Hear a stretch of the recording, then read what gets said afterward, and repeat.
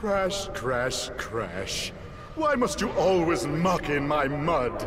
Oh, look! I have a mask helping me, too. We will find out which one is more powerful soon enough. Why? Why must you continue to be a thorn in our side? Who? What? Where was I? Oh. Tiny was a good fellow. He hated everyone and everything. But a good heart, nonetheless. Please be more reasonable with my minions next time. Well, you've crashed a few parties before, but I never expected you to make it this far. If you don't turn back... I will inflict 1,000 years of suffering on you and the entire universe!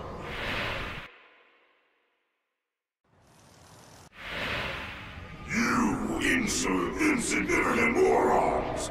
By defeating entropy, you have placed us all in grave danger!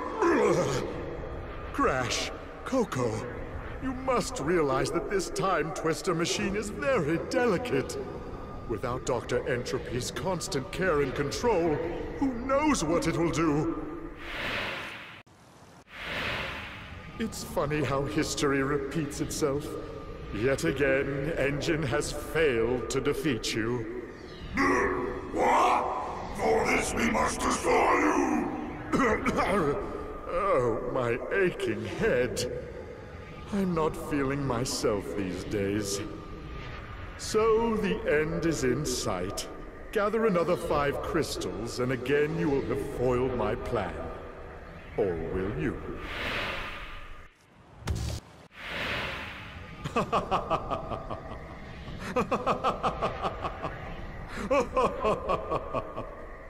I'm sorry. This is the part where I'm supposed to be angry, full of rage, incensed beyond belief. Once again, you have outsmarted and outspun my best henchman. I should be rather upset, shouldn't I? And in fact, we're furious! But it seems you have overlooked one small detail, you little orange delivery boy.